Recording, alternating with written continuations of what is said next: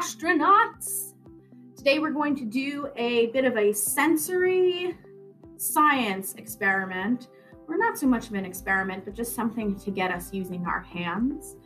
And it is going to help us feel like we are actual astronauts, doing what astronauts do, which isn't just go to the moon, fly into outer space, but they examine different materials. So we're going to pretend to examine maybe some moon rocks, maybe bits of asteroids and meteors, maybe some dusty planet material. And we're going to do that in our little sensory bin here that I used from a cupcake tray. So I'm going to flash over to our picture of materials so you can see what we're going to need for this project, and then we'll get started. For this sensory experience, the possibilities are endless. We can start with a cupcake tray to organize our sensory materials. And for the main event, I used panko breadcrumbs because that's what I had, but you can use rice, you can use dried beans, you can use an entire box of salt and pretend that it is sand. Any dried household materials that you have that you can pretend could be sand or rocks and pebbles will work fantastically. So you have your cupcake tray, you have your pretend sand. I also used an egg carton, so that way the children have something to transfer the materials into. You can also arrange a set of cups and bowls if you don't have an egg carton. I have some tongs for them to grab, some spoons, a funnel if you have, or you can make your own funnel. Some gloves to feel more astronaut-y, a magnifying glass if you have, and then some other materials that will appear like rocks or that you can just pretend are rocks for them to examine. I crumpled up some aluminum foil to pretend are asteroids, some cotton balls, you can pretend those are rocks, even some corks, which look nothing like space materials, but they're just some great sensory items that you might have around your home. And you might even have rocks. Who knows? Get creative. Use whatever you have lying around your house and see what you come up with. Have fun. Let's get back to the project.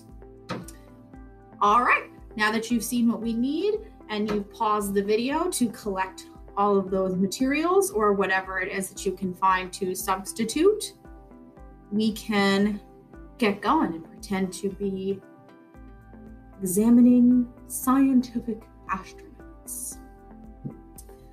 So I'm going to put on my gloves, just like the astronauts do, because they don't want to get radiation or any materials, crazy materials on their hands, because they don't know what's on these rocks. They have to test them.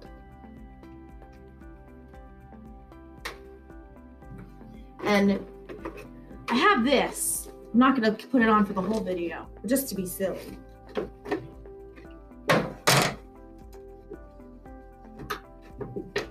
My space helmet!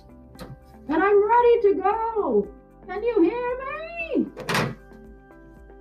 I have my tongs for touching dangerous materials! And I have my magnifying glass so I can see them up close. It's a little hard to see those things under my astronaut helmet, so I'm going to stick with my glass. I'm going to bring the camera a little closer so you can see. So let's take a look. So just experiment around. So you can look for asteroids. Maybe you can sort them into your egg carton. Or you can pretend that your cotton balls are moon rocks. Maybe you use your pinching fingers to pick up your sand.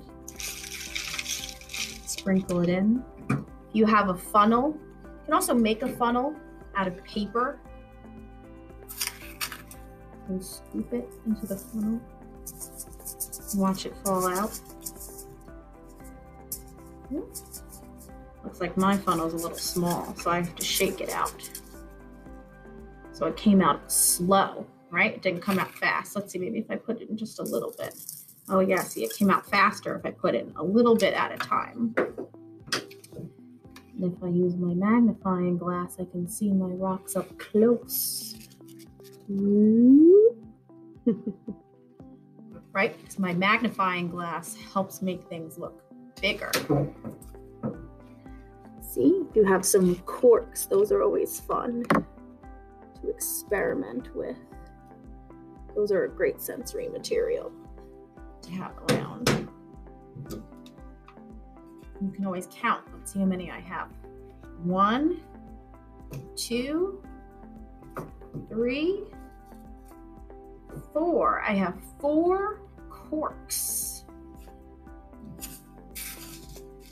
I have my asteroids. Maybe I'm going to transfer more sand to one thing. If you're using rice, you can actually dye your rice with food coloring. You just have to let it sit out to dry before you use it. Otherwise, your hands are going to get covered in food coloring. So if you don't mind your gloves turning into a different color. And who knows, if you have maybe little rocks lying around your house, you can put the rocks in. You can also take your gloves off and actually feel the texture of the sand or your pretend sand.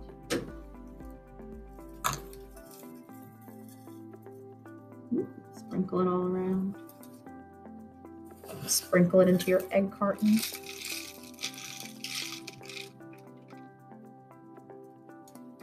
Yeah. And so that's just a fun little project, little sensory project you can do. If you have Play-Doh, you can even, if you don't mind your Play-Doh getting destroyed, you can push this into the Play-Doh. Kind of turns into an interesting space dough. You can even make Play-Doh out of flour.